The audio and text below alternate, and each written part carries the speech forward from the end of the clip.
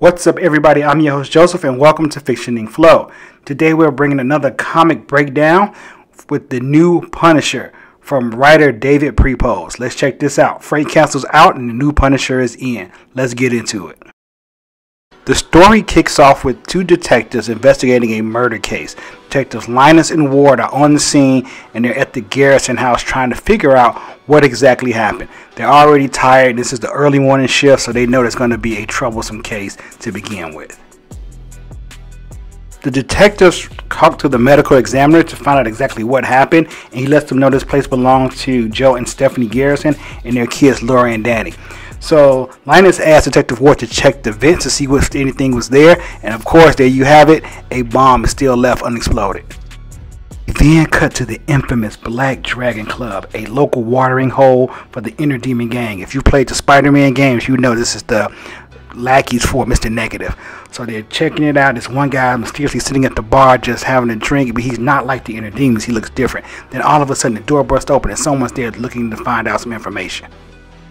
This mysterious stranger is letting the demons know that he's looking for a terrorist named Sergei Fedorov, that he recently bombed a family inside their home.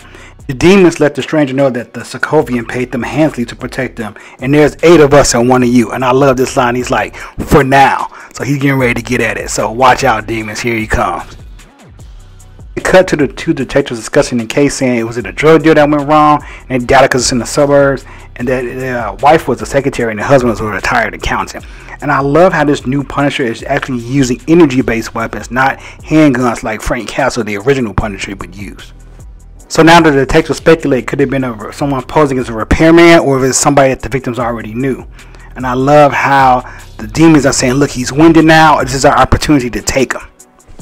So now the two demons rush the new Punisher. He takes out the first one, the second one's like, I'm going to avenge my brothers. You cannot do this. And he was just like, avenge this. And he hits him one of the bottles over the bar. So classic Punisher move, using anything and everything around him. And the detective's still trying to speculate what happened in this murder. Now this big demon is like, that all you got, hitting me with a bottle? He was like, yeah, you're the one covered in rum and I'm the one with the lighter. And he gives him a Mortal Kombat Scorpion fatality. Whoosh, burn him in the flames. We cut back to the detectives and they said they're forgetting one prime subject. We found all the bodies except for the husband. Then cuts our full first reveal of the new Punisher.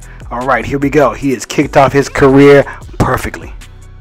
Now cut to a secret SHIELD bunker, and we're reading the thoughts from Joe Garrison as he talks about there was this group of SHIELD agents that were like focused on like wet works and espionage that were kind of off the books. Like they took out some Hydra generals, took out Splinter Cells, and that he had a handler named AAA. So for those of you who know the old school Punisher, this reminds me of the relationship between Punisher and Micro, who was also like the Punisher's handler and like weapons expert. I love that they are reestablishing this type of relationship between the Punisher and the handler. Okay, they're watching a news report from this witness who saw what happened with the Inner Demons, and they're saying that the person had a skull on his chest who was fighting them. So they're like, is Frank Castle back, or is there a new Punisher on the loose? And he's basically talking to his handler, and she's like, look, I know they kind of accuse you, but we got to find a Sokovian. That's the only way to clear your name and bringing him back in alive.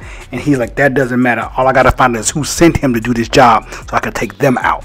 Give it up to the artist because it is a SHIELD emblem on his shoulder, but parts of it have been covered up to even look like a skull instead of an eagle. Great attention to detail right there.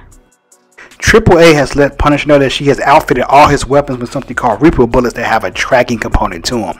And she's like, are you ready to be one of SHIELD's gravediggers again? And she's like, I'm not too sure, but I know I promised my wife that I'm never coming back home until I finish all of this stuff. So he is on a mission. So now the Sokovian is on the run again, trying to find another higher group to protect him. He basically tells this group, I'll pay you $10 million in mutant growth hormone if you can protect me and stop me. And this guy with his glasses are looking like, oh, that's exactly what I need. This would be a worthwhile deal. It'd be perfect. And for those of you who know, this is the guy named Dr. Zorbo. If you're a fan like me, you already know who this is. It's about to get real dangerous. So Joe has tracked the suitcase somewhere in the sewers that he's going through, and AAA is like, look, can you hear me? It's kind of hard to figure out what's going on. He was like, there's some vibrations that come off when the trains are running, but they're normally not like this right here. So he blows the wall to see what's behind it. Boom! So Dr. Zorbo's like, oh great, you're here. This saves us the problem of having to hunt you down. And he sees that the guys have body armor, but he pulls out this SHIELD weapon like, I can handle this body armor. Let's go. As the power of this magnetic railgun can take down a tank, but if you modify the settings, it can magnetize everything around them that it hits. So all of them crash into each other and fall down, and they're running scared. Dr. Zorbo says it's so hard finding good help, and then Joe starts to realize what he starts to hear: bone snapping, this sound of muscles being pulled to their limit, and this monster is growing. And he starts to realize that he remembers something S.H.I.E.L.D. has always told him: there's always someone out there hungrier than you are and worse than you. And that's when he realizes, not Dr. Zorbo, but Mr. Hyde. This is a character who's been in the comics for years. He's fought Daredevil, he's went toe to toe with the Hulk, and he's like, I know I cannot handle this guy. What am I going to do? They're getting into some fisticuffs, and Hyde grabs Joe and he's like, what are you going to do? You don't have anything for me? And he pulls out this taser and he gives on a crazy line like, your eyes are bigger than your stomach. And he jams the taser right in his eye. Ah! Now Garrison's thinking, what can I do to survive this encounter? I hope the taser will take him out. So he grabs the suitcase with the growth hormone and holds it in front of him as Hyde punches him dang near through a wall and dents the suitcase. So he's thinking to himself, I only got one chance to make this work. While Hyde is on his rant, Joe grabs a handful of that mutant growth hormone and stuffs it down Hyde's throat, causing him to mutate even further than he can control himself, which is a smart move, especially a classic Punisher type move. As Hyde mutates out of control, Joe's attention is now focused on the Sokovian. I still gotta get him and find out who sent him to take down my family, so that's what he's doing. In a true act of cowardness, the Sokovian grabs the innocent woman and holds her hostage and tells Joe basically, let me go and let the train pass by and I'll leave her alone. Or test me and I'll kill her and you still won't have any information. What are you going to do? Now Joe's contemplating what is his next step. He's like, the Sokovian has me dead to rights. I don't know what I'm going to do. Like, but the woman is still moving. The trains are going by real fast. I don't think I can make this shot. But then he sees the image of his wife. He says time slows down and he knows what he had to do. He takes the shot. Bang! He knows it's a 1 in a million shot. The shot connects and down goes the Sokovian. That is the end. He's just damned himself now for a life of being hunted because he has no answers, and also now people are looking for him. He has truly become the new Punisher.